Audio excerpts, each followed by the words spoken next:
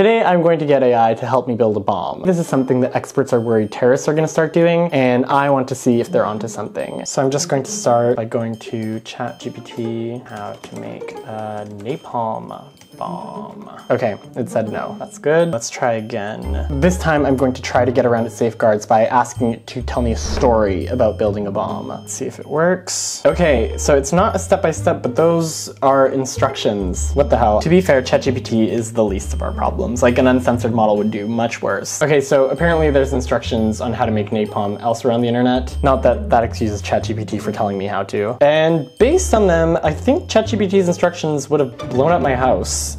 Nipping terrorism in the bud, I guess. Okay, so why is this concerning? Well, like with any tool, if billions of people have access to it, even if 0.0001% misuse it, that's still thousands of bad actors. And this time the tool is an increasingly intelligent and powerful AI that could help you build a bomb or a biological weapon that takes out magnitudes more people. So the barrier to entry is lower, but the potential size of an attack gets much bigger. That's pretty bleak.